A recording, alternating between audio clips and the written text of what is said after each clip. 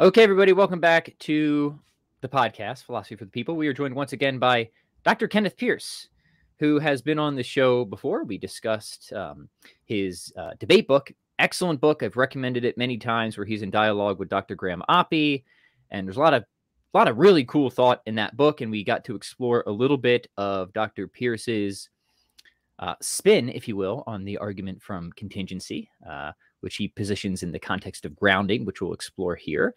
And this conversation, we'll hit on that a little bit, at least I'd like to.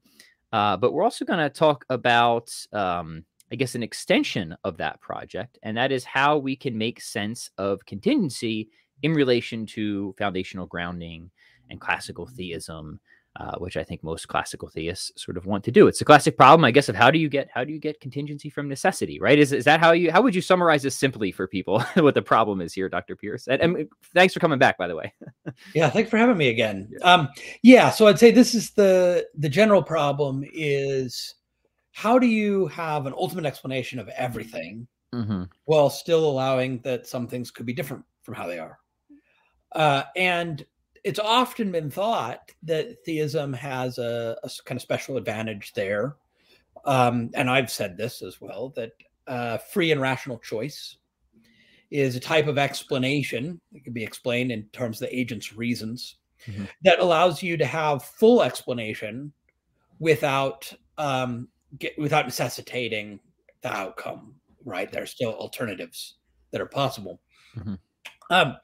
But it is a little bit difficult to see quite how that's going to work for a necessary being who has all attributes necessarily. And in particular, people have thought that the fact that God is necessarily perfectly good, necessarily perfectly rational, and so on, would prevent us from kind of getting the contingency that classical theism claims to preserve. In which case, you know, he might not have the sort of ultimate explanation that we were promised. And so that's the sort of thing that I kind of, I guess I'd say that's something that was covered not sufficiently thoroughly in some of my previous work. And I'm trying to fill in the details a little better now. Yeah, well, I mean, you can't do everything at once, right? It's always got to be a development. Sometimes people expect you to, though, which is a little bit weird. Right. Well, you didn't cover this one thing. Well, hold on. I might have more to say about that. So, okay, so this is a classic problem that I guess comes in different flavors. As we know, the sort of issue, the general issue of modal collapse is all the rage right now in the kind of wider discussion, and it does sort of come down to the idea of, well, contingency just seems obvious. It seems like most people just, you know, are like, yeah, that just like seems like we have to account for contingency. And it seems like necessity at the bottom is maybe needed to give some sort of explanation of why there's anything contingent. But how do we get from the necessary to the contingent without everything becoming necessary? Right? That's sort of the issue. I said so I think you can do that, but I did say on a recent podcast, like if I were forced to give up something in the debate and say, like, there was a modal collapse argument and I just didn't know how to deal with it, I think I would sooner give up contingency than I would classical theism, though. I think I would just sooner be like a necessitarian. I don't know. What are your intuitions on that, right? Well, I mean, I'm inclined to agree, at least when we're asking this question of, you know, what kind of contingency are we looking for? So I really like Robert Adams' book on Leibniz, right? People worry about Leibniz having this modal collapse problem. Right. And Adams says we need to be careful about what Leibniz actually cares about in his dispute with Spinoza and what he thinks is important, right? And according to Adams, what's really important to Leibniz is teleology. That is, that things happen for reasons, that there's a goal toward which things in the universe are directed. And Leibniz doesn't need necessarily contingency in our sense to get that, right? Even if it's a necessitating explanation, what kind of necessitation is it? Is it a necessitation that is because of goals or ends or goodness? Right? Or is it, as Spinoza says, just the necessity of the divine nature? And we get a similar idea in some classical Islamic philosophers who, Al-Ghazali and some other thinkers accuse these folks of being necessitarians, and of not preserving the right kind of divine freedom. Mm-hmm. But Ibn Sina says, what is it to be perfectly ideally free and perfectly ideally good? At one point, he says that for a perfect being, there is no difference between knowing something to be best and choosing it. Right. And this, of course, fits in with Ibn Sina is the big divine simplicity guy, the kind of original divine simplicity guy that Aquinas and all that stuff from. Mm-hmm. And so what's going on there is it's actually an imperfection in us that our will is different from our knowledge. Mm-hmm. Right. And so we can know the good and not choose it because Mm-hmm. our will and our knowledge are different. And God wouldn't be like that. Mm-hmm. And but what's crucially different from somebody like Spinoza there, right, is that it's all about the good.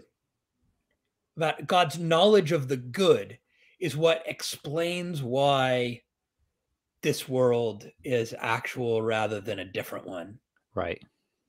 And yeah, I think the necessitarianism or quasi-necessitarianism or weak notion of contingency, Mm-hmm. I think there are some problems with that. And I've kind of presented some arguments for why I think we need contingency. But I don't think any of that's as big a problem as just how hard it is to swallow the idea that this is the best of all possible worlds. Right. And if I could swallow that, I'd get a lot less worried about the contingency stuff, I guess. Yeah. And there's also the distinction to be made about even if we were in a necessitarian framework, the entities themselves are still presumably contingent, as in they're still hanging upon, right? That's the sort of original notion of contingency, that it still is dependent upon. So yeah, it had to have happened, but it's still not a being that is necessary through itself. So we still have a notion of contingency in these. Right. And so, Ibn Sina is a bit puzzling when you read him as an analytic philosopher, when you've kind of been trained in the analytic tradition, because his discussion of contingent objects, right, starts out by saying whatever's not necessary in itself is necessitated by something else. Right. Yeah. I just read the Cambridge element on him that I thought was pretty good, that helped clarify some of this for me a little bit, because I'm with Yeah. But right. So what he's thinking really is a distinction between intrinsic necessity and extrinsic necessity. Yeah. Right. Mm-hmm. And Michael Griffin kind of reads Spinoza and Leibniz that way as well, as that's really what's going on for them, even when you might think that Leibniz is aiming for a more robust notion of contingency than that. Right. Yeah. So where do you think so it seems to me that Aquinas kind of wants all of it, if we're thinking about Aquinas's view, is that I mean, he does make distinctions between beings that are necessary through another and necessary in themselves, right? But he also seems to want to say that the world is not necessitated either, right? Is that the position you fall broadly in line with, and that you're trying to develop and argue for in your work now? Mm-hmm. Yeah, I'd say so. And I think for a lot of these medieval philosophers, including Al-Ghazali and including Aquinas, the worry is really fundamentally a worry about divine freedom. That they take it to be kind of a point of orthodoxy in Islam and in Christianity, respectively, that God is free to choose how God wants the world to be, and in fact, free not to create at all, according to Aquinas. That's a major point for him. Yeah. I think today we have kind of a different set of concerns about contingency. Some people are still really concerned about the divine freedom thing. I have some sympathies with compatibilism, as does Leibniz, and so I'm not necessarily. So I don't necessarily think that divine freedom by itself obviously gets a really robust notion of contingency. Mm-hmm. But I think we have some other concerns that you don't often find in those medieval sources.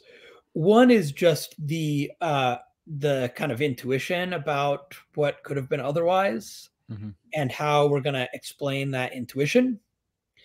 Another is the distinction, kind of the concept of laws of nature, and the distinction between lawful generalizations, law-like generalizations, and accidental generalizations. And then there are some specific things in current physics that leads us to believe that some things are physically contingent. Mm-hmm. And kind of on standard views, physical contingency is going to imply metaphysical contingency. Mm-hmm. And so I think we kind of need, in our view of the world as we understand it today, some significant notion of contingency where we're going to distinguish between what is, what had to be that way and what could have been different. Right. And that distinction is partly practical.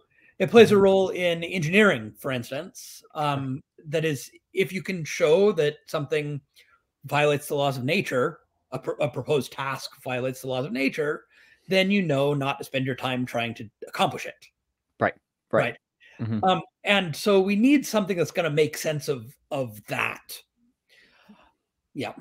Yeah. Okay. So really good. And I guess I don't want to get too sidetracked, but you brought up some, sort of concerning modal intuitions. I do want to pursue this a little bit, right? Because, yeah, it seems like, however many ergs of energy there are in our universe, there could have been one more, right?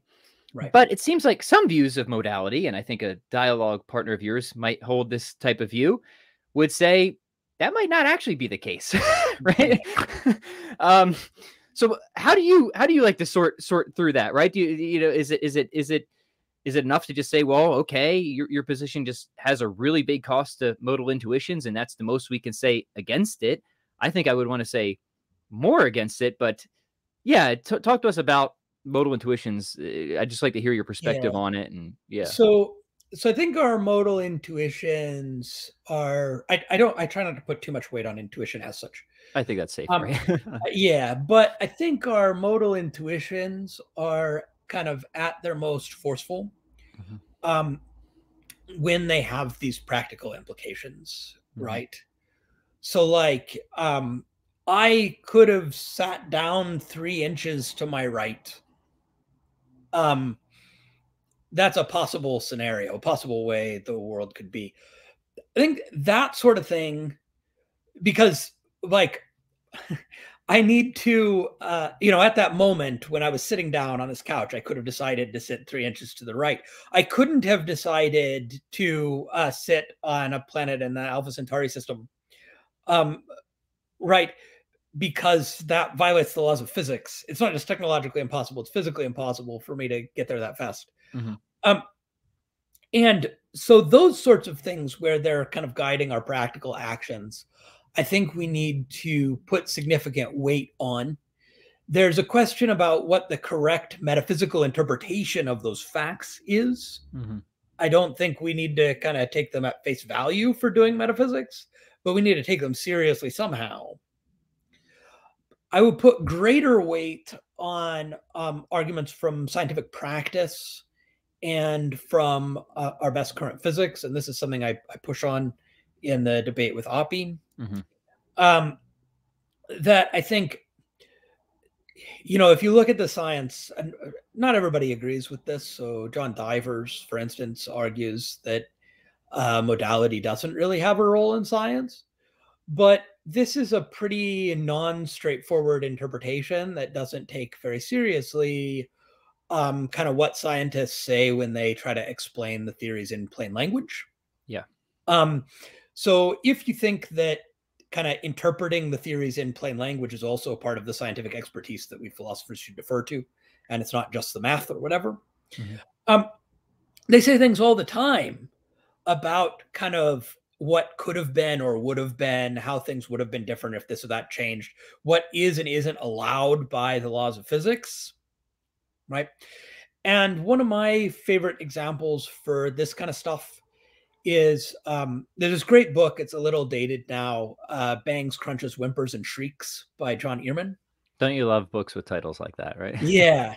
Yeah. So it's kind of a history and philosophy of science work that is about the debates about weird solutions to the equations of general relativity.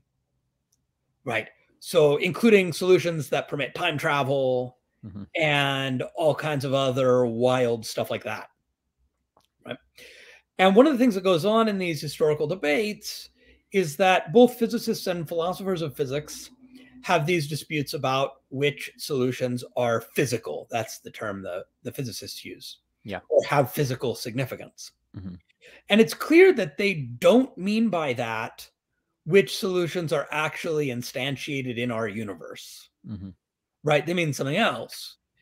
And the most straightforward interpretation of what they mean is, which ones are actually physical possibilities and which ones are like weird mathematical artifacts. Yeah.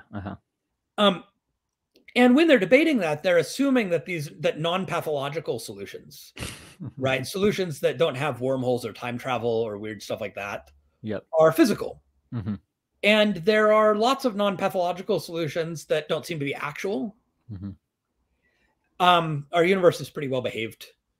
And so it sure looks like there's a kind of presupposition in the practice of physics and other sciences that things could have been otherwise than they are. And once again, I don't think we should always read the metaphysics off of that in a simplistic way.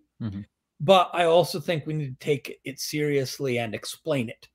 So we need a distinction between basically that the physically possible is wider than the physically actual. Right. And it needs to be wider in a particular way. And then we need an account of what physical possibility amounts to. Right.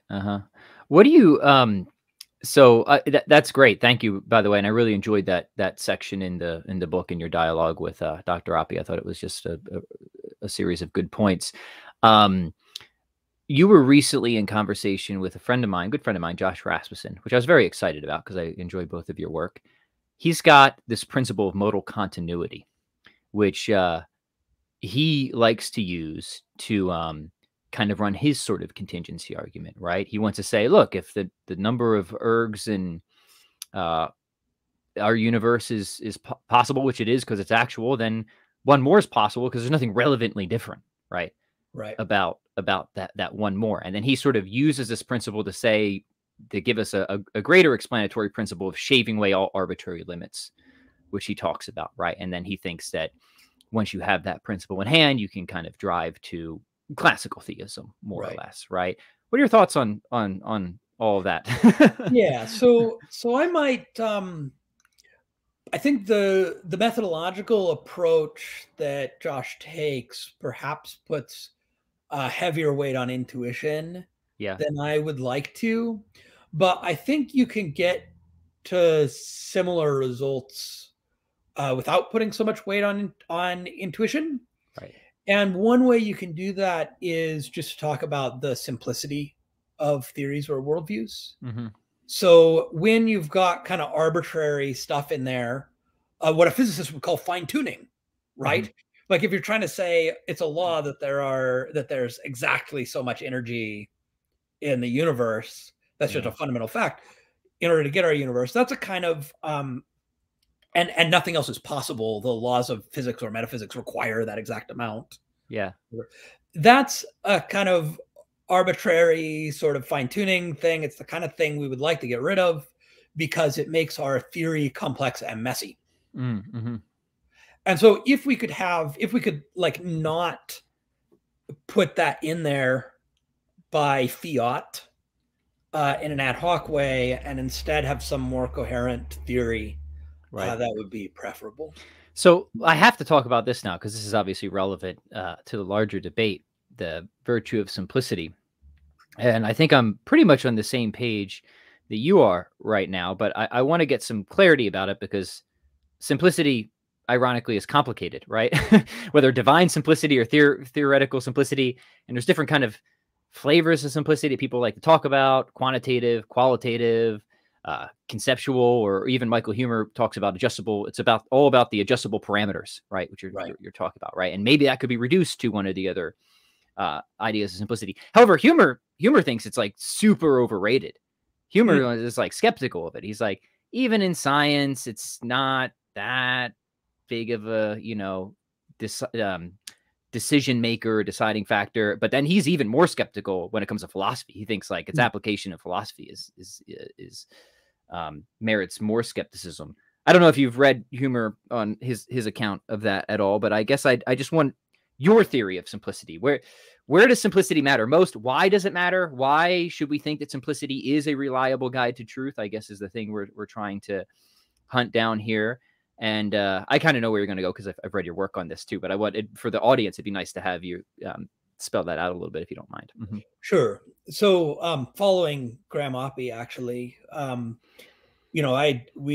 distinguish three kinds of simplicity. There's kind of simplicity in how much stuff you're positing. Mm-hmm. Simplicity in how many and how complicated concepts you need to express the theory. And then simplicity in the kind of number of basic unexplained statements needed to express the theory. And in terms of why that's a guide to truth, I mean, I don't know that I have a definite argument for it. There are obviously track record arguments in science, which I do think, I disagree with Huemer on this point. I do think it plays a significant role in the theoretical sciences and guiding inquiry. A difference between science and philosophy is that in the sciences, typically these sorts of theoretical virtues guide decisions about which theories to take most seriously and to try to test. But the theories get tested.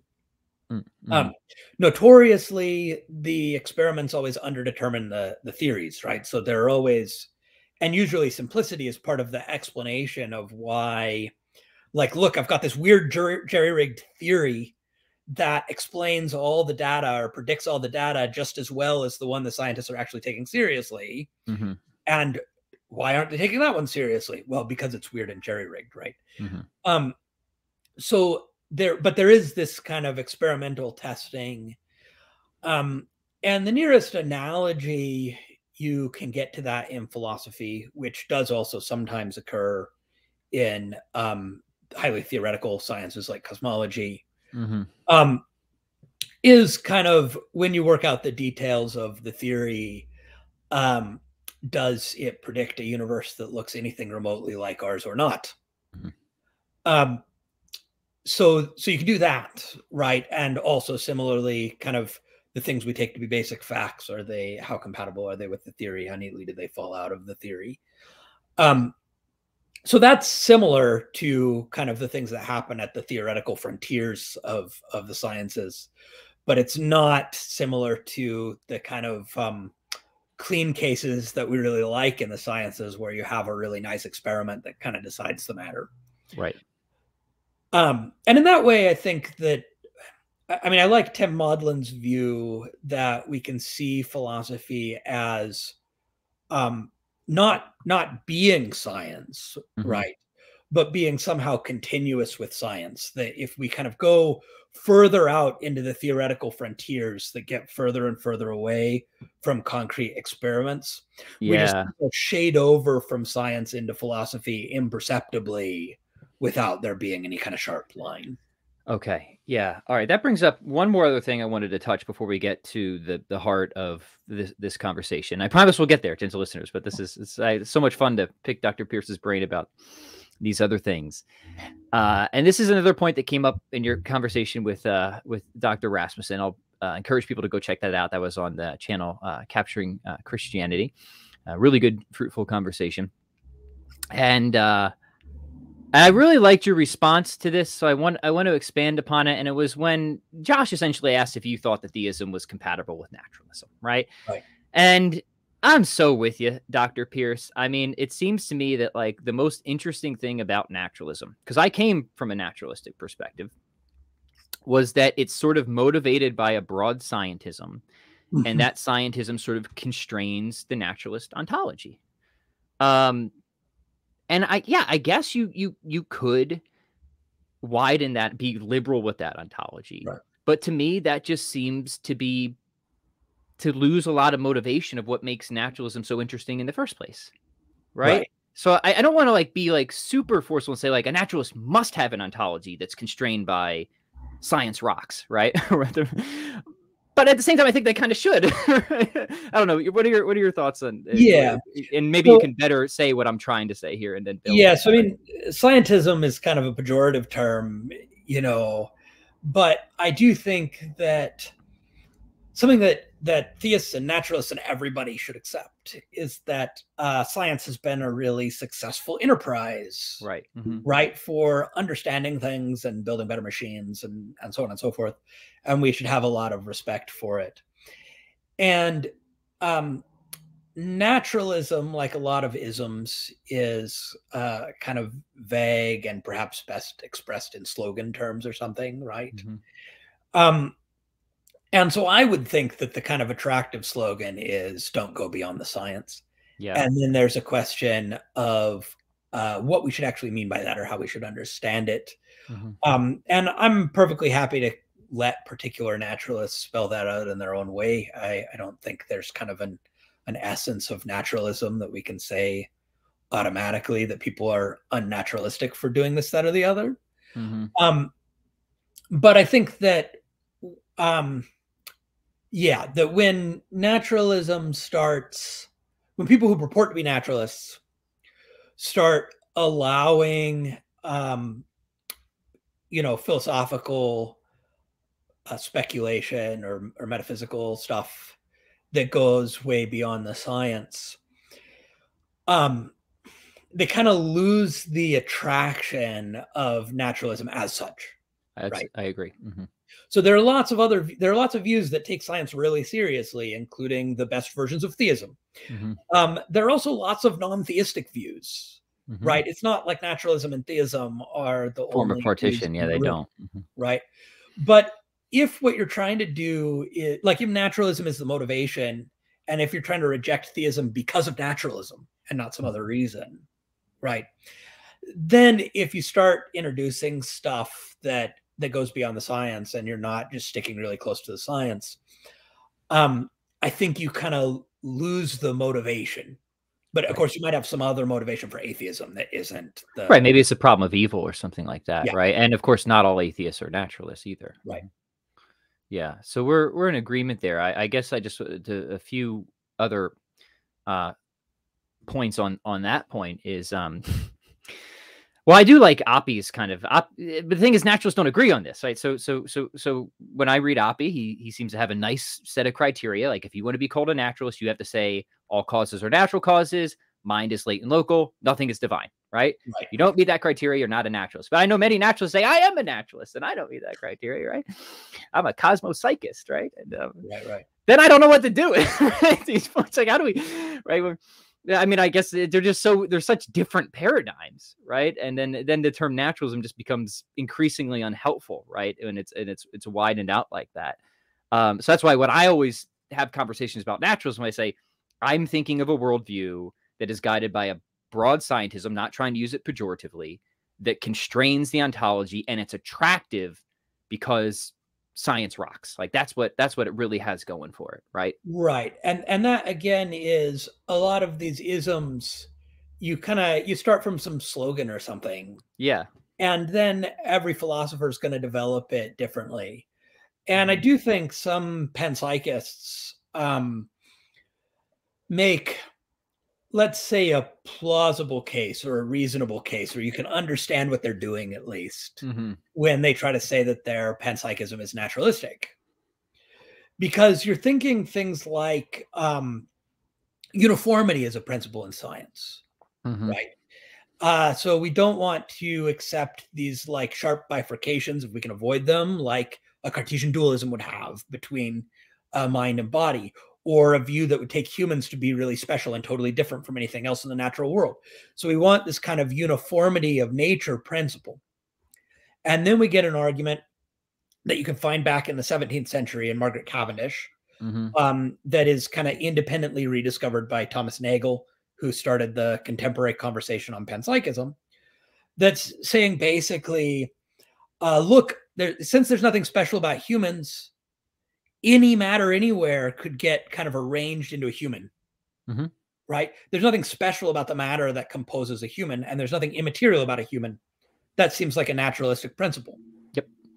But if you then think, well, you can't get thought or certain other features of a human just by combining together little bits of stuff bumping into each other, then you're thinking, and yet the human somehow arises just by the matter being put together, right?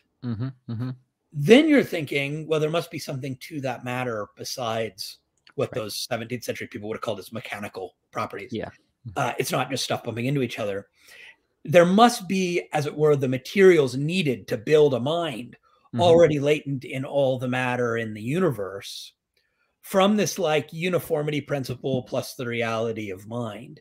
And so I actually think that's a genuinely naturalistic motivation for panpsychism. We're going to have a lot of debate. You can have a lot of debates about how they interpret neuroscience, about whether they're right in taking psychology to be a genuine science that the naturalists should take guidance from, right, and so on. But I guess there is a real naturalistic motivation for that view, even though it violates Oppe's definition of naturalism. Yeah, that's a good point, I guess. So I certainly don't have any issues with putting mind kind of at a deeper level of reality. Obviously not, right? As a theist, or something like mind.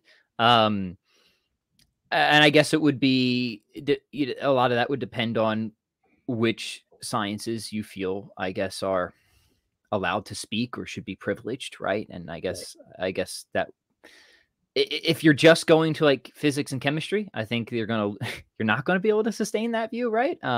That's why I think there is the eliminativist line, and like both the more innocent and the more hardcore fashion. Like the more innocent fashion says we should just get rid of the talk of consciousness from science because it doesn't do anything, right? The harder core fashion says, well, since we need to do that, we should also just say it doesn't exist, right? But you could be on the subtler side, like even as a theist, right? And just say, yeah, we don't need to talk about it when we're doing science, so we can eliminate in that sense. But of course, without making the wider claim as well.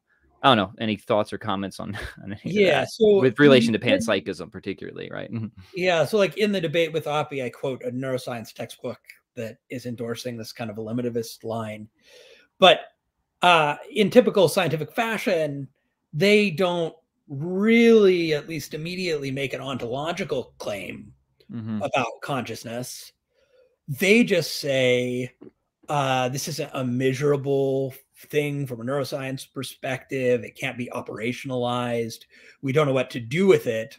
So we're just replacing it with this other thing, the Glasgow Coma scale, and they even recognize that as a replacement for the notion of consciousness. They're not saying this is an analysis of the notion of consciousness. Right. It's a replacement with something that can be operationalized for neuroscience research. And so there may be a kind of implicit scientific instrumentalism there, that we're just doing what works for prediction, rather than something deeper than that. And so that's a kind of tack you can take. But then when you get, for instance, the Churchlands, the Churchlands are doing something much more radical, in saying, the notion of consciousness is a mistake. It's going to go the way of phlogiston. It's kind of a feature of an outmoded folk science, that we've got to get rid of and replace with something properly scientific, which is going to be something about neurons. But all this depends on assuming that neither psychology nor cognitive science are legitimate sciences that a naturalist can take guidance from. And I guess that brings us to a wider consideration of whether naturalism, in relation to its motivation, should be committed to something like a strong reductionism. Right. I think so, actually. So I think, I know people disagree, but I think to keep it super interesting, right? And sure. this is what I really agreed with you. Like, boy, if I was wrong about my worldview, what would be the second best option here? It was the one that I previously had, right? And like, what makes naturalism really interesting is science rocks, and there are a strong appeal to reductionism. And I think the most interesting would be a strong reductionism. Right. Yeah. So I think the problem with that is that the strong reductionism, I think, doesn't actually make sense of the science that actually exists. Yeah, I agree. I don't think strong reductionism actually works. So, yeah.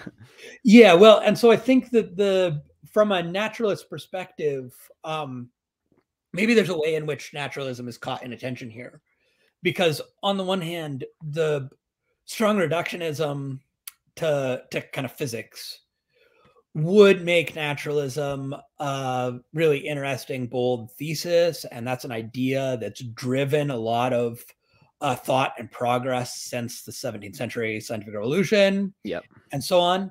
And a lot of naturalist philosophers, including the logical positivists, have really liked that approach. But from a naturalistic perspective, you really have to take seriously the actual science and not what you wish science was. Right. And so, like, we've got even what you would think were the clearest cases of reduction, if you look at the philosophy of science literature that's not motivated by broader concerns about theism versus naturalism or anything, the simplistic reduction as translation doesn't seem to work even for thermodynamics to statistical mechanics. It doesn't seem to work for the relationship between genes and DNA. And I mentioned Tim Maudlin before. His book, The Metaphysics Within Physics, is great at showing how this so-called Humean view, Humean naturalism that people like David Lewis have proposed, is just radically revisionist of contemporary physics. And you actually need more serious metaphysics than the Humean allows to make sense of what physics actually looks like. And so I think the hardcore reductionist version of naturalism is actually failing to take the actual content of science seriously. And instead, what they're taking seriously is some kind of simplistic philosopher's dream about what they hoped science would be. Yeah, that's extremely well stated. I agree with that. I don't think strong reductionism works. And I think I don't know if he's changed his perspective on this in more recent years, but Jaegwon Kim, once talked about, naturalists typically wanting to reject top-down causation because that would mean, in principle, you're denying the completability of physics, which from a naturalistic standpoint might be seen as a cost, right? Right.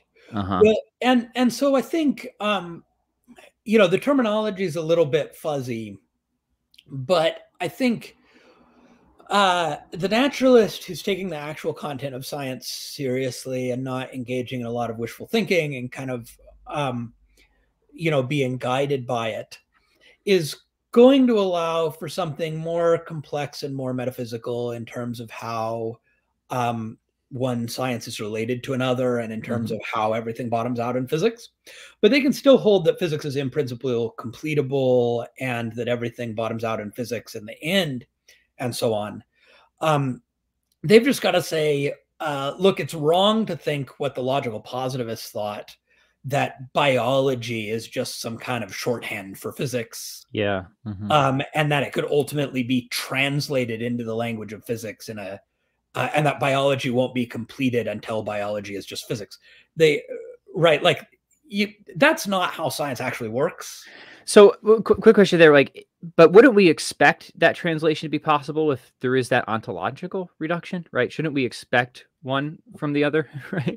Well, this is right. So this is a place where it depends on what you mean by reduction. And so I always try to be very clear that yeah, please, yeah, that when I'm saying that reduction is, wishful thinking about science, that it doesn't fit with actual science, what I mean by reductionism in that context, and again, this is something that logical positivists, for instance, mainly held, is the idea that the so-called special sciences are all just shorthand for long and complicated claims in physics. So it's, as it were, a translatability claim or a linguistic claim that kind of everything we're saying in biology or psychology or whatever, if it's really true, could be expressed, perhaps not by us, but by some ideal intellect in the language of physics.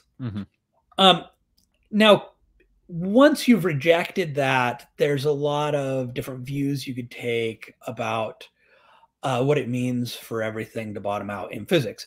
And a lot of people nowadays have a view of grounding, right? Which is also what I use within my theistic view of the world. Yeah, this will be a good segue, by the way. Yeah, but it's not an inherently theistic approach. And the people who, Kip Fine and Jonathan Schaffer, I think will both consider themselves naturalists, and they're the key people who, brought this into contemporary analytic metaphysics. And so what grounding is saying, the idea of grounding is that there is a metaphysical or ontological dependence. There's an explanatory relation that is, at least in Fine's view, tightly connected with essences, with what it is to be a certain kind of thing. But this isn't a linguistic relation of translatability. It's a metaphysical relation of dependence. And so we're going to say things like, what it is for a statue to exist just is for the clay to be arranged, or material or whatever, to be arranged thus and so with such and such artistic intentions or whatever. When we give this account of what it is for a statue to exist, that's going to make some reference to that underlying material that constitutes the statue, but not in a way that produces translatability.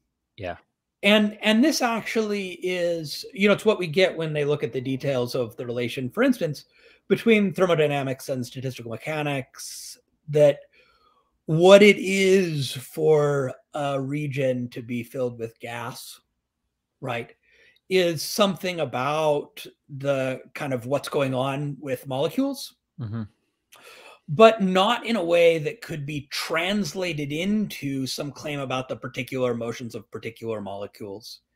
And that has to do with the way that that thermodynamics involves averaging and things like this, makes it much more complicated than you can't really say what a gas is by just talking about individual particles. You have to talk about certain kinds of averages and probabilities and things. And the same kind of thing happens in other cases of dependence, where we're saying that kind of something less fundamental depends on something more fundamental. When you say kind of what it is to be a living thing, that explanation is going to make kind of ineliminable reference to physical arrangements of things, but not in a way that allows us to translate it into the language of physics. Right. Yeah. So this is getting towards the notion of ontological dependence that we want to develop in your argument from contingency, which I want to go there right now and maybe briefly we did a whole conversation on this, so we don't have to fill in all the details of it again, but I think it'd be good to get that on the table again before we go to your account of sources of contingency. And maybe a way to angle into this again is I'll go back to something that grabbed my ear in your conversation with Josh. And this was, in fact, the impression I got when I first read your work. I was fascinated by it. Is I just thought, like, wow, this really just is the medieval argument, right? It really is, and it's only because the notion of cause has become so restricted in what it Right. means in contemporary philosophy.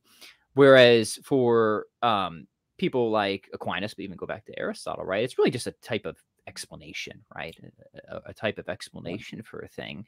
And it seems like even though they didn't use this language, they were very much committed to the notion of grounding. I mean, even just that, I think if you follow them on their act potency distinction, it seems like potency is in some sense grounded in actuality, Right. most fundamentally. So talk to me about that. Is that a fair assessment of your view? Do you really think that your argument is more bearing a family resemblance to what you see in that medieval tradition than contemporary contingency arguments? Yeah, absolutely. And when you look at a lot of the literature on grounding, especially the people who kind of introduced it, like Fine and Schaffer, who I mentioned, they're often calling this the neo-Aristotelian approach to metaphysics. Yeah, yeah. That, And that's right? Inman's got a great book on that, Ross Inman. Yeah. Mhm. And so unlike Quine, who's thinking that metaphysics is trying to say what there is, the neo-Aristotelian approach, as these folks understand it, thinks what there is not a very interesting question because existence is cheap. What the interesting question is what depends on what, Mm-hmm. right? And they're seeing this as pretty clearly going back to Aristotle, and I think they're right. Mm-hmm. And so I think I was actually motivated to write this paper because I thought that the contemporary presentations of the argument from contingency were missing what was distinctive about it, what made it different from first cause arguments, Mm-hmm. and what its distinctive strengths were, because they were formulating it in terms of causation, which was misunderstanding how to bring those classical ideas forward to the present day. And one of the things that kind of led me that direction is in one of Leibniz's presentations of the argument, he says, though eternal things do not have a cause, yet they must nevertheless be understood to have a reason. Mm-hmm. Right. And so I'm trying to think, one of the advantages of the contingency argument, according to classical proponents, is supposed to be that it can be neutral on the question of whether the physical universe has a beginning in time. Right. And that's why is that if it's eternal, it doesn't have a cause, but it must nevertheless have a reason, is one of Leibniz's formulations. And so I think, and by cause we mean like something that's like etiological, right? Well, like one physical process unfolding into another one, where we're thinking about something that's more deeply ontological. Well, why is there any physical process at all, right? Right. And so what we're talking about cause, the nearest medieval equivalent to it would be secondary efficient causation. Yeah. But yeah, I'm thinking that, cause for us today is a concept coming from the natural sciences, which are different than what Aristotle, how Aristotle and his followers understood them. Mm-hmm. And so we've got to kind of, when we're talking about it in this metaphysical way, it's a bit misleading. Mm-hmm. And I think, there's a lot of literature out there disputing how close the analogy is between grounding and causation. And some people even say grounding is a type of metaphysical causation.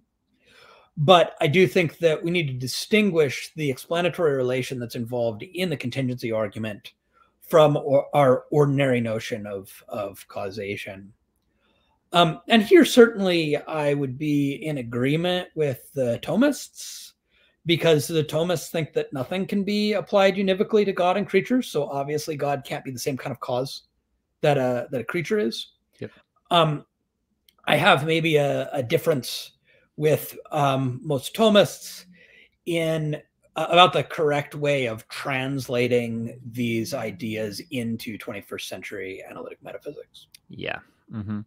Yeah. We could get into analogy maybe in a little bit, because that does come up in an interesting way in your discussion with Dr. Oppie as well, of whether if you're going to have to pick up the tool of analogy, whether that's a cost. If so, how big of a cost is it? And I thought you had a lot of interesting things to say there. But when I understand, and we just had a nice conversation on this podcast with Dr. Ward about Scotus, excuse me. And he really thinks that the whole fuss of analogy between Scotus and Thomas is overblown. It's merely a verbal disagreement. They're both committed to stable meaning. It's just the mode signification that differs. The meaning really is stable throughout, and he thinks that solves a whole bunch of these issues. And I'm wondering if that would bear relevantly into the debate of whether that incurs an extra cost in the comparison. I don't know. Maybe you had some initial thoughts on that. Yeah. So, right. So this is something that comes up in the debate with Oppie. He thinks that the theist incurs certain costs to simplicity because they need to employ certain concepts for talking about God that in the competing view aren't, anywhere in the fundamental theory. But of course, Oppie is committed to mental concepts. He's not an eliminativist. Mm-hmm. And so the sorts of concepts that we use to talk about God are concepts that figure into his worldview. On the other hand, there is this tradition of analogy that's saying we can't be applying those words in precisely the same way. And so how much cost you're incurring could be sensitive to specific theories of analogy. Traditional theories, it's not just the word that's related, right? We're somehow using our concept, Mm-hmm. which doesn't apply to God in quite the same way it applies to creatures, but we are somehow applying the same concept in a different way on traditional theories. And so we're not actually introducing totally new concepts into our theory. The question then is quite what we are doing. I'm inclined to think that we're introducing at least partially new concepts, Mm-hmm. right? Mm-hmm. By making some kind of analogical extension. But that should be considered less costly than introducing totally new concepts. Sure. Yeah. Maybe we could have a different conversation on that, because at least certain Thomists, my friend Gavin Kerr wants to say that what is signified is definitely the same. For example, goodness, but it's just the mode by which it is signified is. But yeah. Anyways, I like you kind of in your book. I remember you kind of gave like 3 different ways the theist could handle this, and even if you do accept that it's a cost, it's kind of a negligible cost in the grand scheme of how things bear out. So getting back now to your argument from grounding, let's, I guess, quickly get on the table. One thing that again, this came out in your conversation with Josh, and the reason it grabbed my ears is something I'm very interested in, of how you deal with issues of fundamentality and infinite regress and stuff like that. And then we'll get right into the sources of contingency, because it'll drive right to it. And it sounds to me like your appeal to grounding is very much like an appeal to per se causation, or essentially ordered causation, right? And I've always thought that that was the strongest. Josh, who I think is brilliant, I agree with him a lot of things, thinks you can just make use of plural reference, right? But you kind of said that is still a little controversial still, right? I think it's very plausible, right? And I think it's a good move. But I, like you, always thought this notion of an essentially ordered series does a lot of work. It's very forceful in the sense that if you can situate something in an essentially ordered series, it seems like it's necessarily terminating or it's not explanatory, right? That's how I've always sort of understood it. So maybe you want to spell that out for us quickly. Just give the quick summary of what the argument is, and then let's get into sources of contingency, because I don't want to keep you here all day. Yeah. So I think, I don't normally use the Thomistic language, and I'm not always sure that I myself fully understand some of the technical notions of Thomism. But I do think, one of the things about how grounding is standardly understood in people like Kip Fine, as I was saying before, is that there's this kind of reference or inclusion relation among essences, right? And so the dependence arises from what it is to be questions, which is what makes this so Aristotelian, right? So we're trying to figure out what it is to be a horse or something. Yeah. And this is going to make reference to other essences that are going to kind of explain, what it is to be a horse. And you're not going to be able to be a horse without being a material living thing, for instance. Right. And so we're going to kind of go down by levels here. And Leibniz talks about this relation sometimes as a relation of borrowed reality, which is a nice metaphor, right? That the higher level things borrow their reality from the lower level things, or they derive their reality from the lower level things. And so it does seem that there's something more puzzling or more problematic about an infinite regress of that kind, where we never kind of find out what it ultimately is to be a thing. We never have any kind of ultimate explanation of what anything is. That seems like it might be more problematic than the causal regress, because on the kind of contemporary notion of causation, especially post-Hume, cause and effect are distinct. Right? So a cause gives rise to something distinct from itself. But ground gives rise to something that is, in some sense, nothing over and above the ground. The statue is, in some sense, nothing over and above the clay, because of these inclusion relations of essences or things like that. And so we have to kind of ultimately get to what there really is when we're following out this grounding hierarchy in this way. Do you think, have you ever read Barry Miller's work, by the way? I don't think so. So he's a really interesting philosopher. He's inspired me in a lot of ways, but he makes a similar point that you're doing concerning the infinite regress. When you get it into its right sort of logical form, the type of causal regress or deep ontological dependence that we're talking about, he thinks it's expressed by reduplicative expressions, right? A is caused to G by B in as much as it is being caused to G by C in as much as it is being caused to G by. And Miller wants to say that there's a very fundamental point here, and that's nothing can be explanatory unless it is a closed categorical sentence, right? And the reason is nothing can be explanatory unless it actually says something, right? And the logical form of this cannot be a closed categorical sentence unless it terminates, right? In something like, being caused by M or whatever that is, right? So unless it terminates, it doesn't say anything ultimately. And unless it says anything, it can't explain anything ultimately. Yeah. Right. I was just wondering if that's sort of the similar thought in your mind with something. Yeah. I mean, that's helpful in terms of the contrast between grounding and causation. Right. In that where like the cause can be seen as a complete thing on its own, and the effect is a complete thing on its own. And there's this relation between them, right, whereby the cause produces the effect.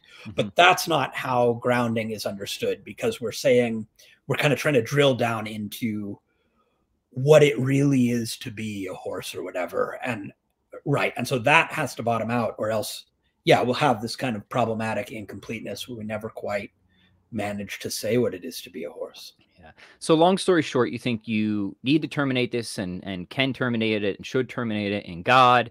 And there is not a brute fact there, but an autonomous fact, which I think is brilliantly situated.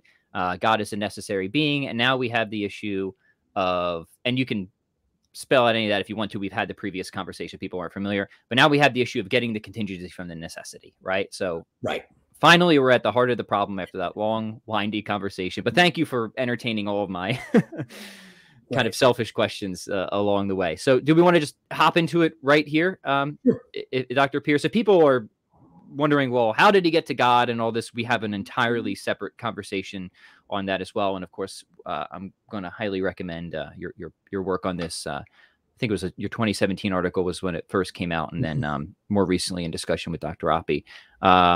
So how do you like to solve, maybe first frame the issue of how do we get the contingent from the necessary? How do we avoid this necessitarian consequence that it seems we want to avoid? And please, take it from here, Emil. Yeah. So just kind of to set up the problem, it's widely thought that grounding claims necessitate, right? So if the statue is grounded in the clay, then it's necessary that if the clay is arranged this way, the statue exists. That's kind of a standard view. Now, I argue that any type of metaphysical rationalist, that is someone who thinks that everything that is apt for grounding is ultimately grounded, everything that requires metaphysical explanation is ultimately explained. This formulation is coming from Shamik Dasgupta. I think anyone who holds that view needs to think that somewhere there is what I call indeterministic grounding in order to save contingency, which for reasons we talked about at the beginning, I think we need to do. What I mean by indeterministic grounding is that the very same ground in the very same circumstances could have grounded something else or nothing at all. Mm. That is, the grounded entity didn't have to exist despite the fact that that we had this ground in these circumstances. Now, some people think that is just totally incoherent, at least if we're talking about total grounding, complete grounding, because we couldn't have a complete explanation, right, unless we ruled out all of the alternatives by means of our explanation. Now, that view, I think, is mistaken, that we have to rule out all of the alternatives in order to have a complete explanation. There's already kind of some literature out there arguing that that view has actually bad consequences for the completeness of physics. Because if you're thinking about like that the physical theory of the Higgs boson explains the measurements that were recorded by the LHC, well, it explains those only probabilistically. It doesn't rule out every other possible distribution of data, right? And that's the case no matter how, even if we imagine kind of perfect knowledge, or as perfect as is in principle possible in physics, it doesn't rule out every alternative distribution that you could get in those measurements. Yeah. It explains them probabilistically.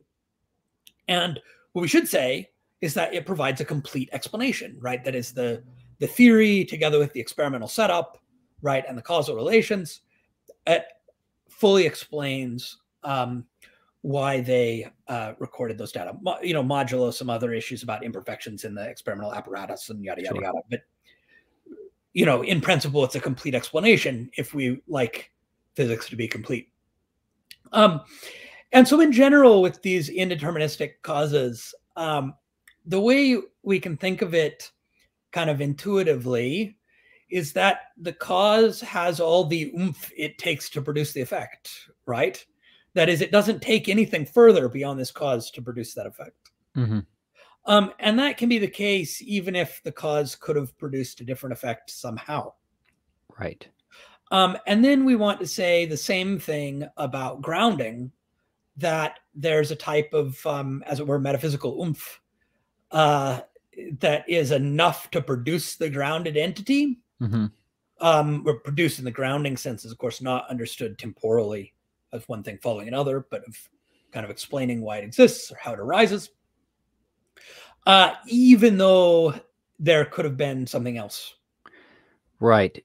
Quickly, since we've got the scholastics on mind, do you think that their distinction that they draw between a potential cause versus an actually causing cause is relevant here? So like in as much as an effect is already produced, it's demanded or necessitated by the cause. But that's true, but trivial in a sense, right? Obviously, if something is generated, it can't in the same respect be not generated, but that doesn't seem to say that it couldn't have been otherwise in a prior sense, either logically or temporally in relation to what that cause was. I mean, I think free will is the easiest, right? Insofar as I've chosen to hold an apple, given that I'm holding the apple, it's necessitated, the suppositional necessity, right? But me, as the underlying cause, I could have held a pear instead, right? Does that relate to what you're saying at all? Is my question? Yeah, so that sounds pretty similar. I'm not familiar with the details of those particular medieval texts. We get another approach in some medieval texts that's saying kind of when all the requisites are present, then the thing has to happen. That sounds more like the necessitating view. So there is something going on in that debate about whether it's possible for all the requisites to be present and the events not to occur. That does seem like it's pretty closely analogous. And that comes up, I think, that comes up in Molina, right? That's one of the ways Molina formulates libertarianism. This is a view on which you could have all the requisites and still not have the action. Right. Okay, sorry to get sidetracked again. So yeah, please keep pushing us forward with because you ultimately put out 4 different plausible models here. And I always like articles like this. You don't have to decide on just one. It's just here's a range of options that show that there's a good amount of room here, right? So my idea, and this is just a draft at this point that I shared with you. But the idea that I'm working out here the question is, if you're endorsing classical theism in particular, mm-hmm.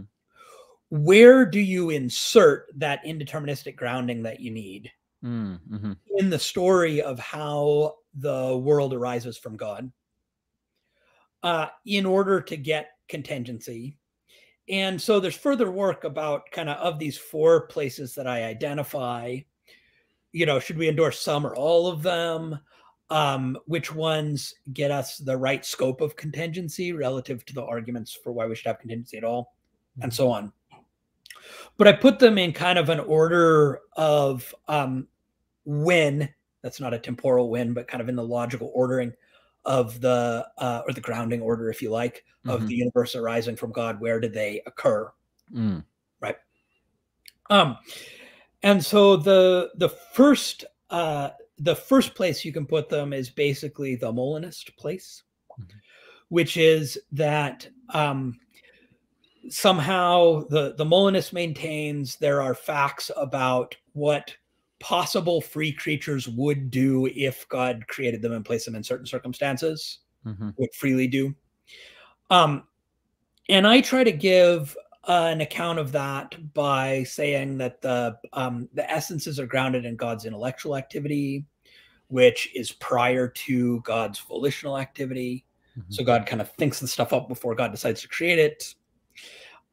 And we can have this story about the essences of free creatures indeterministically grounding these counterfactuals. And one of the things I draw on here is, so this idea was suggested by Tian-Chun Lo previously, that we could see them as kind of indeterministically grounded in the essences in the divine mind.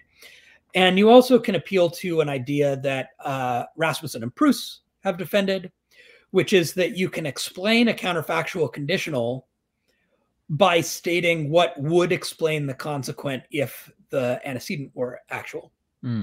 So the idea is, if somebody offered me $100 for nothing, for free, handed it to me, I would accept it, right? Something like that. If we have that statement, like, well, go to the scenario where I get the offer and accept it, right? And something in that scenario, something in my psychology is going to explain why I accept it. And if libertarianism is true, as the Molinist thinks, and I'm not super committed to libertarianism, but the Molinist thinks libertarianism. I'm more committed to libertarianism than I am Molinism, I'll say that. Yeah. I'm more committed to metaphysical rationalism, to universal explanation of everything, right? Than either. And I think Molinism might have a role to play in how you reconcile libertarianism with metaphysical rationalism, but I'm not sure it actually makes us more free than theological compatibilism. So that's actually one of my issues with Molinism, is I think that, aside from the grounding objection, which I know you mentioned that Pearce and Rasmussen's account could actually be used by the Molinist, right, is something they suggest, which I think is a very interesting thing. I don't know. I just don't think Molinism fundamentally solves the issues that it hopes to, is my biggest issue with it. I've mentioned to you privately, I'm quite a fan of Matthew Grant's work on this stuff. Yeah. So, but in that world, in that possible world where I'm offered the money with no strings and I take it, there's going to be some facts about my psychology that explain why I made that decision. And if libertarianism is true, they're going to explain without necessitating. Yeah. But what we can say is, well, what explains the fact that if I got the offer, I would accept it, is that if I got the offer, I would be in such and such psychological states, which would explain my accepting the offer, right? Yeah. And those should be regarded by the libertarian, I think, as complete explanations, even though not deterministic. Yeah, that sounds right to me. And so that's one way, right? We don't sacrifice metaphysical rationalism. Everything's fully explained. And the analogy that I like for this, which some other people like Sam Liebens and Megan Page have also used, is if we think about God, the dependence of essences on God as something like the way an author thinks up possible fictions or possible characters.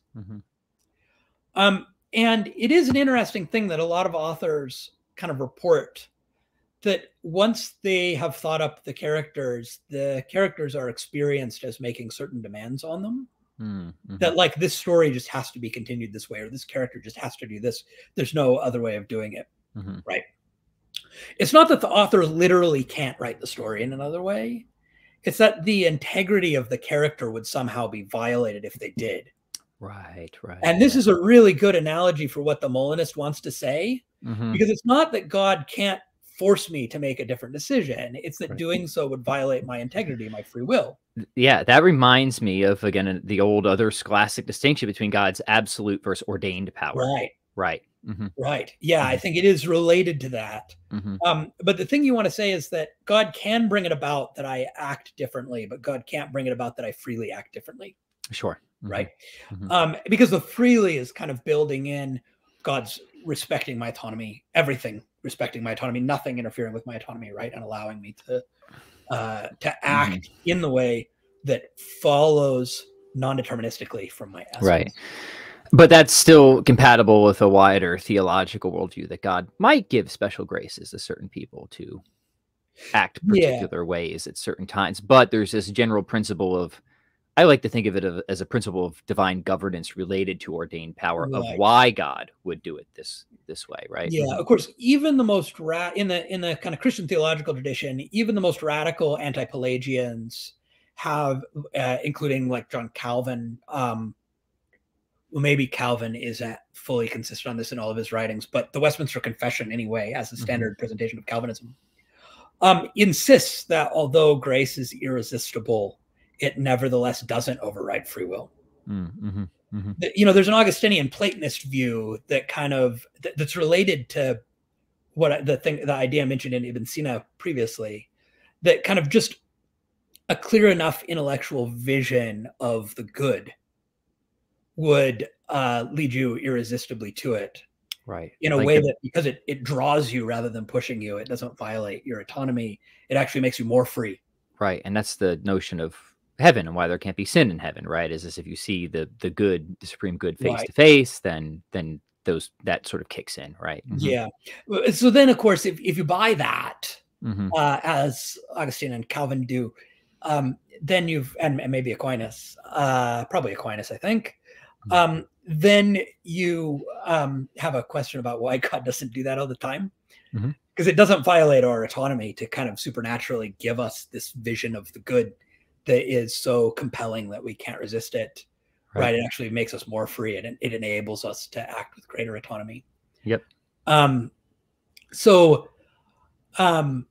Yeah, but that's a separate conversation, right? I think the objection is, well, why didn't God just create us all in heaven, right? That's kind of what the objection is, right? Yeah. So I just want to say it. The Molinist view can and should allow, and any theological libertarian view can and should allow, that God has the power to override human free will, right? Most Christian theological views, no matter how irresistible they think grace is, have usually held that it doesn't violate free will or autonomy.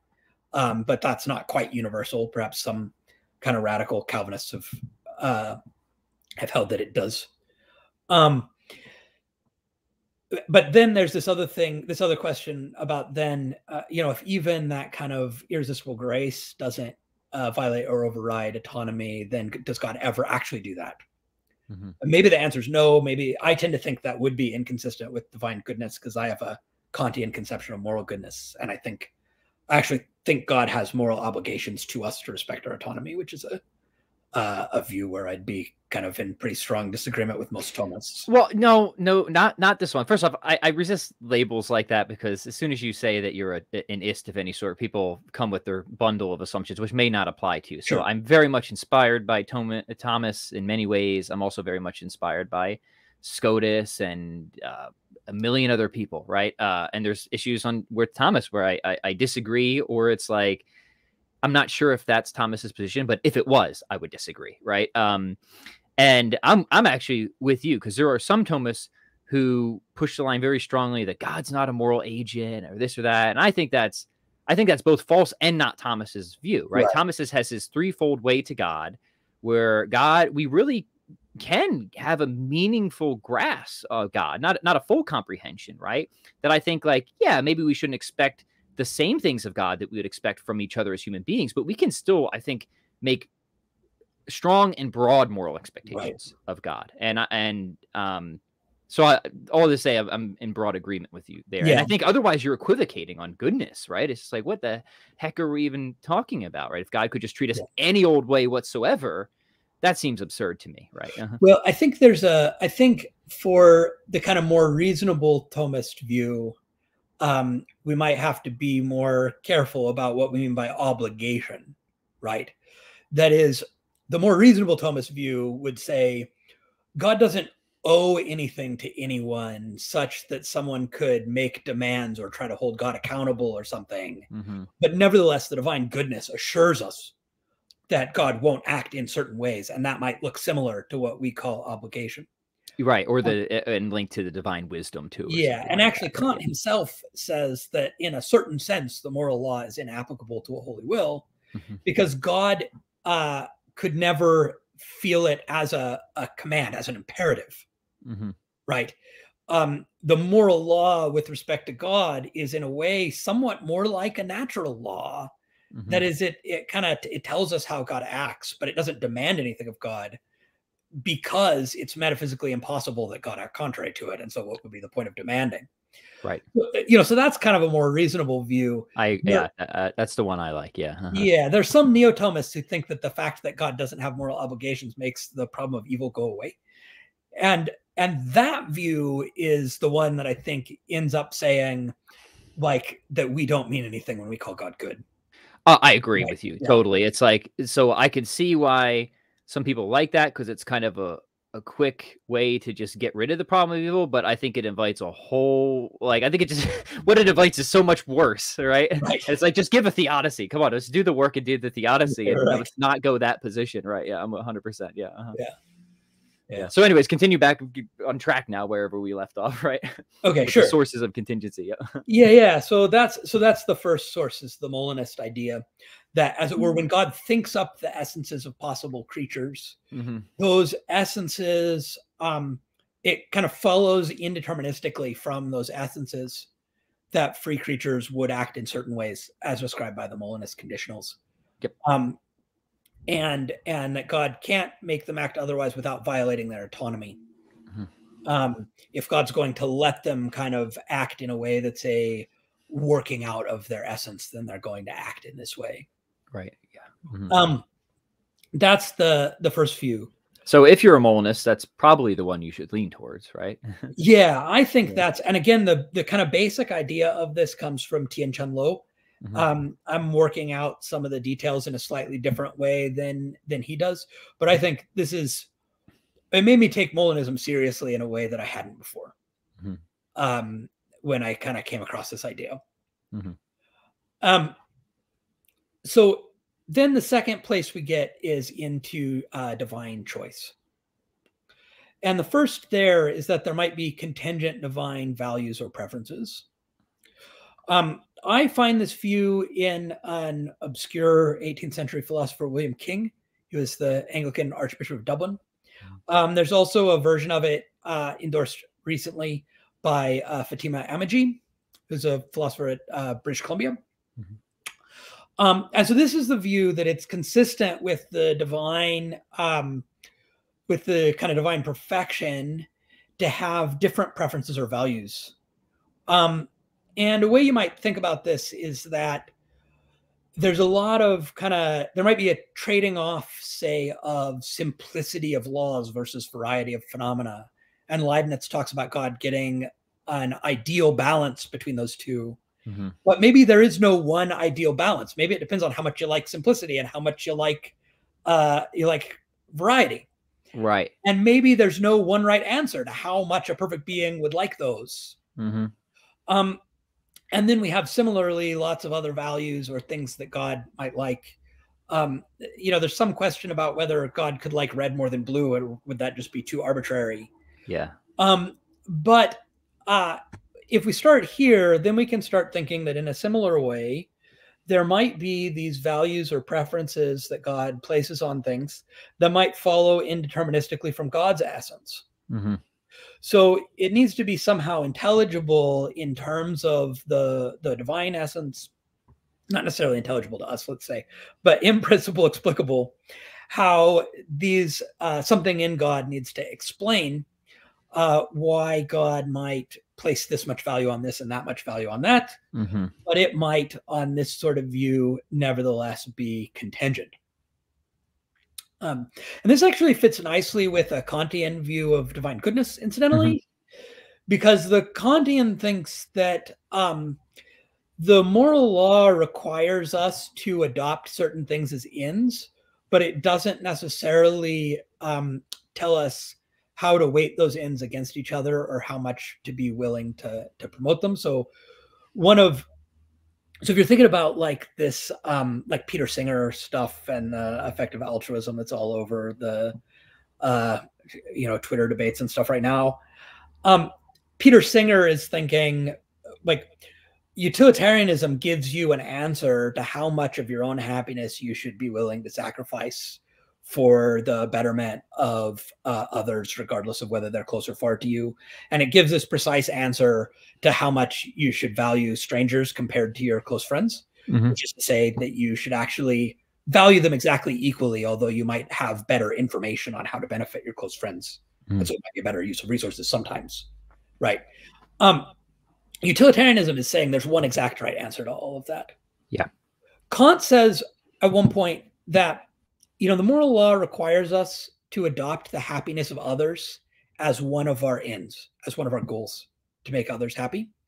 And it thereby requires us to be willing to sacrifice our own happiness for the sake of the benefit of others. But the moral law as such doesn't tell us exactly how big a sacrifice we should be willing to make. Mm-hmm. It doesn't have prescriptions that are that precise for us. And so you kind of, if somebody's unwilling to make trivial sacrifices that have big consequences for others, then you start thinking they don't really value the happiness of others at all. Yeah. Right. But the kind of exact balancing of that isn't something that the moral law prescribes. When we make those sacrifices, it's meritorious, or as philosophers today sometimes say, supererogatory. Yeah. Mm-hmm. All the moral law requires is a general willingness to make those kinds of sacrifices. Mm-hmm. So if you're coming from that Kantian perspective, obviously it's not coherent to talk about God sacrificing God's own happiness. Mm-hmm. But you can think in a similar way of God trading off values against each other, and of moral perfection and rational perfection and so on, not prescribing exactly what the right trade-offs are. Right. Mm-hmm.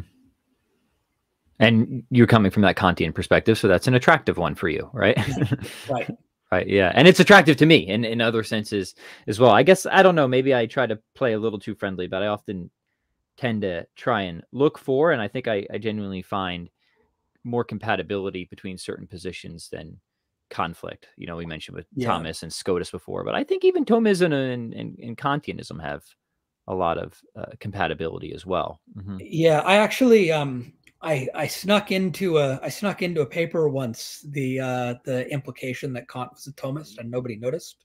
Nobody picked up on that one. That's right. So that some philosophers in the Thomistic tradition have said that there's no real distinction between God's knowledge of an object and that object's existence, and then cited Kant. There you go.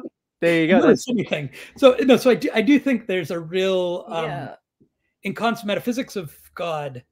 I think there is a real Thomistic influence. Right. I also think I really, really recommend the work of Christine Korsgaard, who sees kind of Plato, Aristotle, and Kant, and of course Aquinas would be a natural fit in that same progression, right? As coming from the same concerns to some extent, where you kind of come out of Plato's Republic, and the question of the Republic, according to her, is about how you unify the soul in order to live and act as one person rather than an incoherent jumble of desires. Yep. And so the whole, like one of her more recent treatments of it, the book is called Self-Constitution, right? And it, of course, is a play on that, on Plato, talk about a political constitution as, and you need something like a political constitution to put the self together. And this can easily be connected with Neoplatonic ideas that influenced Aquinas about how falling away from the good is somehow falling away from existence. Right? Good and existence and unity are all one and the same. Yeah. I heard you bring that up with Josh, and I was like, I am on the same page with Dr. Pearce yet again, right? Yeah. And I liked how you describe it too. I guess, what do you say when you were younger, you saw those commitments and you thought, I don't need them, I'll throw them all out, right? And now you realize it was like an IKEA set, and you threw out a bunch of stuff. It didn't seem important at the time, but now maybe we do need that stuff in there, right? Right. Well, and so the thing you know, the course guard view has it that, which I mean, it's in Plato, but it's not how I would have read Plato before reading course guard, right? Yeah. So doing evil is somehow literally falling apart. Yes. When an agent does evil, they are falling apart. Right. And so course guard several times in Self-Constitution uses this phrase, pull yourself together. Yeah. You know, that we use as an exhortation. That's actually what moral action and practical reason more generally is all about. Yeah. Is trying to pull yourself together. Right. I really like that. And I always liked, Alex Proust said at one time, like, he just was like, yeah, the privation theory of evil, like, has to be true. Haven't really worked it out yet, but like something like that just has to be true. And now I know he's given some recent attempts to get around certain issues. And that always seemed right to me. Certainly if you're a theist, right? I think like something in that vicinity, like, has to be the case, right? And there's but it also just seems to make really good sense of things too, that there is something about us kind of falling apart when we do evil, right? And it's very, and I agree with you, you know, it's so funny when people read different people in Plato, it completely shifts their perspective. Gerson did that for me. And his stuff on Plato just completely shifted how I read Plato. But I think it would be certainly in agreement with everything that's being said here. A thing that really, maybe this is a little off topic, but a thing that really influenced me in terms of ceasing to think of the Neoplatonic stuff as a problematic accretion on Christian theology in general is Athanasius on the Incarnation. That's one of my, that's my vote for best post-biblical Christian book. All right. I recommend it to everybody. I go around trying to convince church Bible studies to read it. I don't think it's only for scholars. It's for everybody. Great. Well, we're gonna link it in the comments and the resources. Yeah. So the thing that's like amazing about that is Athanasius thinks the way he frames the whole problem to which the Incarnation is the solution is that God said, let us make man in our own image. And then God said, in the day that you eat of it, you shall surely die. And when they sinned, they brought those two decrees into conflict. Right? That is, it threatened to undo the creation of the human race in the image of God. And there's this kind of falling away that, and so the Incarnation for Athanasius, it has to happen because it's impossible that a divine decree could be annulled. And it's the only way that both of those divine decrees can be fulfilled. And so there's this like falling away in terms of like failing to be what you are. Right. That somehow God created the human race as a particular sort of image of God. And somehow we are all the time just falling away. And he keeps saying they threaten to fall into non-being. Right. That is we're somehow constantly ceasing to be human. Right. Doing evil. And we have to be restored. Yeah. Yeah. And I will just, so I have not read that, but I'm going to make a priority of it. But it just reminds me of a lot of Eleanor Stump's work as well. Yeah. Her Wandering in Darkness, which again, I heard you mention, is beautiful, but she's got a more recent article on Aquinas' theory of goodness and kind of gets into the weeds, the mechanical weeds of it. But I think it just seems right to me, right? Especially once you have the distinctions of first versus second actuality, and to perform immoral acts is to fail to have that being, which is relevant to your specifying potency. That's the key, right? You need the specifying potency, because otherwise, well, Pat, you'd have more being if you were a lot fatter, right? Well, yeah, but that's not relevant to the kind of thing that I am, right? Right, right. Mm-hmm. Right. And so the way I always like to explain the kind of Platonic and Aristotelian kind of relation between being and goodness is like, if you think about a knife, and this is a common example because virtue is excellence, and so they're very Greek thinkers are very happy to talk about the virtue of a knife or the excellence of a knife. Yep. Mm-hmm. Is for cutting, right? And if the blade is dull, you've got a bad knife, but it's still a knife. Mm-hmm. But there's some point where it becomes where it's no longer a bad knife. It's just not a knife at all. Yeah. Mm-hmm. Right. Like if the blade has fallen off, or like if it's just round mm-hmm. and doesn't have a dull edge, it doesn't have an edge at all. Mm-hmm. Right. There's some point as it falls away from being a good knife that it ceases to be a knife altogether. Mm-hmm.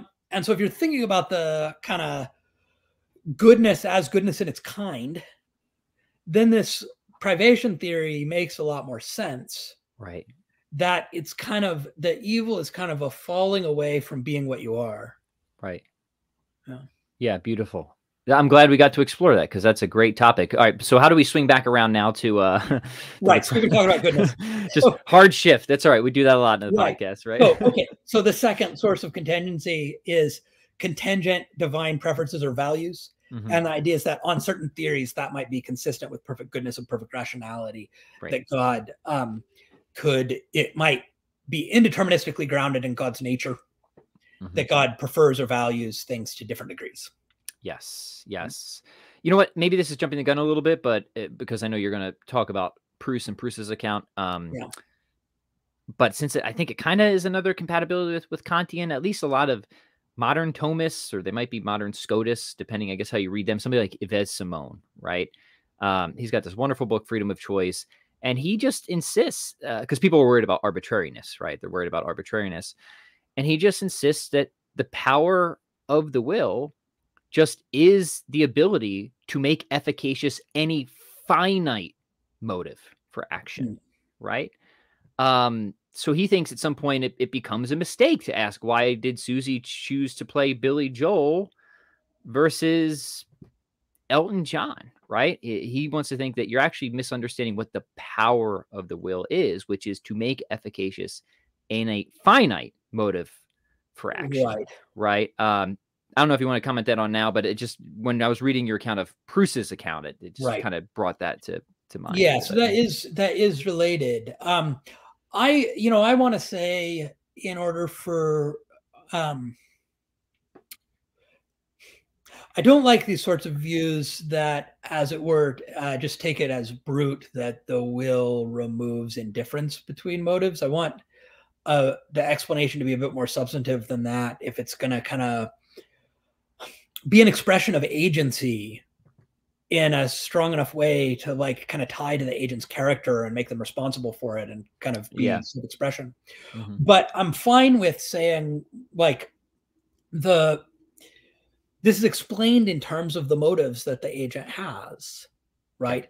And in the totality of, like, given the totality of their motive, of the motivations that the agent has, that totality could equally well have explained a contrary action. Yes, right. But nevertheless, that kind of total motivational state explains the action the agent took. And I think that is similar to the Pearce view, which he takes to be Aquinas's view. I'm not into interpretive debates about Aquinas. Neither am I. I just say, hey, I don't know if it is. If it is, I like it. If it's not, no big deal. I still like it, right? Yeah.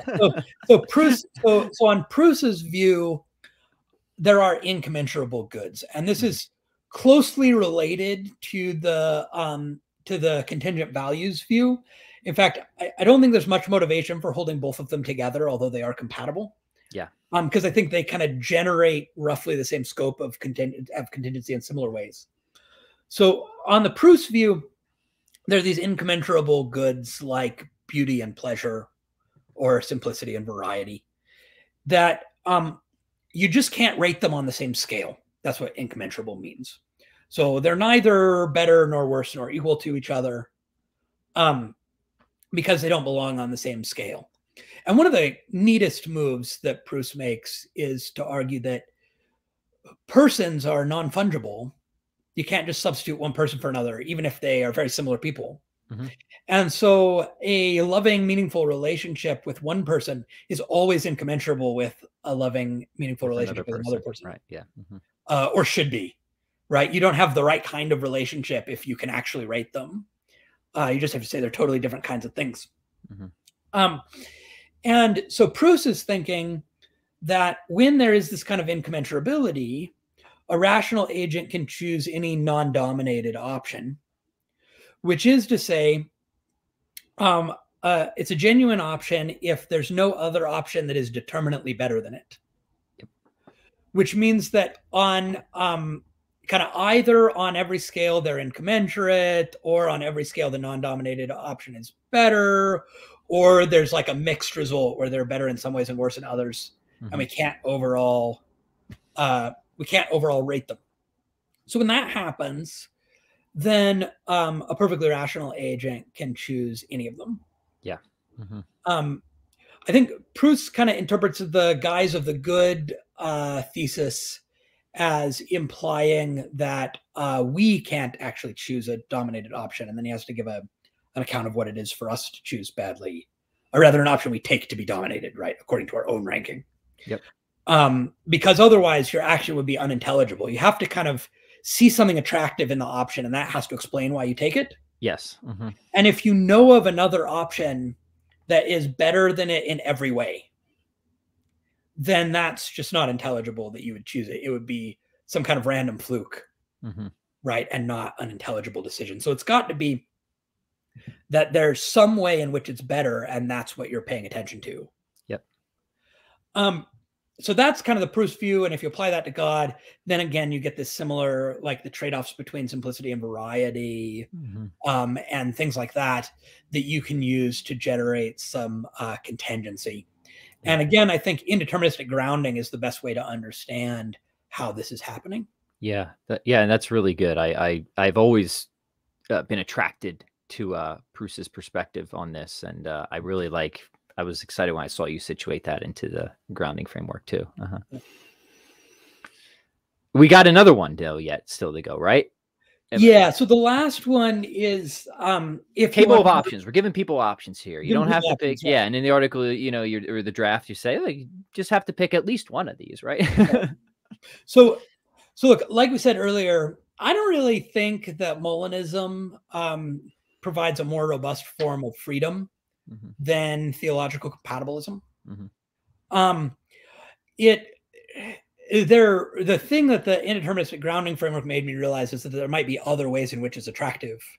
And especially I found the author fiction analogy helpful for that. Yeah, that is neat. Mm-hmm. But if you think that God, that it's possible that God create creatures who are free in a more robust way than that, which, let's be clear, that is a controversial thesis, because necessarily everything depends on God, any classical theist is going to say, right? Yep. And so how robust a kind of freedom or independence from God, autonomy, is going to be consistent with the kind of dependence that every classical theist endorses is a question. But suppose you think there's a possibility for a more robust form of creaturely freedom, then of course that's going to get you another variety of contingency, one that is subsequent to God's choice. Mm-hmm. So after God chooses what world to create, after, of course, not in a temporal sense, but subsequent to it, somehow in the grounding or causal hierarchy, mm-hmm.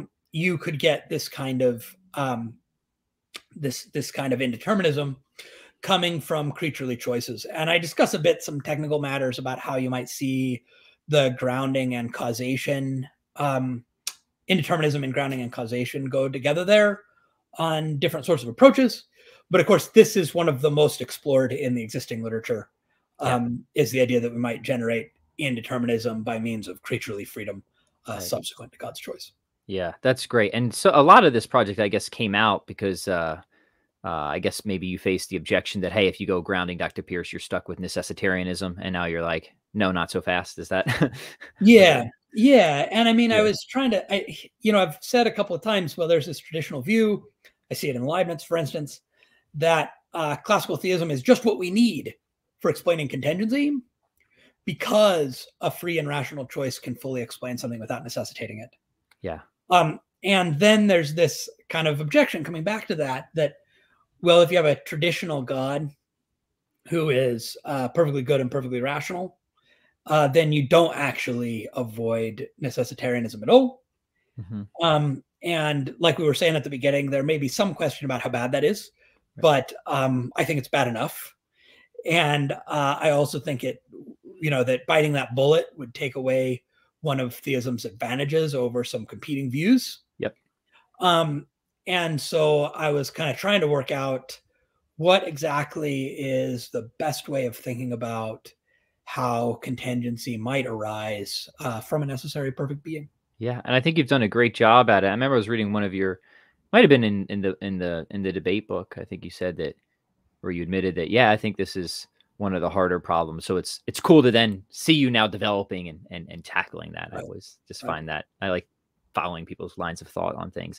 All right, before we wrap up, this has been a really tremendous conversation. We covered a lot of different territory, and I was a little, I guess, selfish with the topics at times, but so be it. Just was really curious your thoughts on a lot of different things. Is there anything we haven't covered in relation to this particular topic? Anything else you want to mention about it? Otherwise, I want to make sure that we discuss your book and future projects as well. Sure. So let me just re-emphasize that this particular draft in progress that we're talking about is very much exploring a range of options. I don't necessarily endorse all of them or think that anybody has to or needs to endorse all four. Yep. But a lot of my work is exploratory in trying to show how you might develop a model for explaining things in theistic terms, and what the kind of virtues of different approaches like that might be. And I think that that's really useful. It's certainly modest in a good way too. And models are sometimes all you really need, right? If you already have good motivation to endorse a particular position, but there's a tension, models are all you really need to kind of alleviate the tension, right? You don't need a definitive answer, and I think in that sense it's really useful. So, Dr. Pearce, before we wrap this one up, please remind us of the book that you have out. I guess that's still your most recent published book, right? So I want to make sure we get some attention to that. It's a debate book with Dr. Oppie. Maybe you could remind us of everything in that book and where people can get a copy, and then tease some future projects. What are you working on next after that? Yeah, so the most recent book is There a God? A Debate with Graham Oppie, and it's available from Routledge or from Amazon or wherever else you like to buy your books. I present this argument from contingency for the existence of God, as well as an argument from religious experience. And we have a couple of rounds of back and forth on the questions of kind of methodology and worldview construction, and how to go about comparing theistic and naturalistic worldviews. In a more scholarly vein, my current big project is about the religious context of the philosophy of George Berkeley. That's a pretty big long-term project, but I'm looking at kind of philosophical content of 17th and 18th century Anglican sermons and polemical writings, and the way in which Berkeley is entering into those kind of specific religious debates. And as I've been doing that project, I've been finding that it has important relevance for some of the issues we've been discussing here, including questions about analogy and the divine attributes, as well as a lot of other related issues. Great. Cannot wait for those projects to come out whenever they come out. In the meantime, I'd love to bug you again later about maybe coming on in the future once the semester winds down, and talk about actually the argument from religious experience. I think would be a fun one to explore as well. But you've got a lot of different irons in the fire, I know, so lots of great content. But until then, I want to thank everyone for tuning in. If you guys enjoy this content, please like and comment your thoughts and share the episode. And I want to thank you, Dr. Pearce. This has been a really stimulating and I think productive conversation. So thanks so much for taking the time to be here. Really appreciate it. Yeah, thank you for having me on.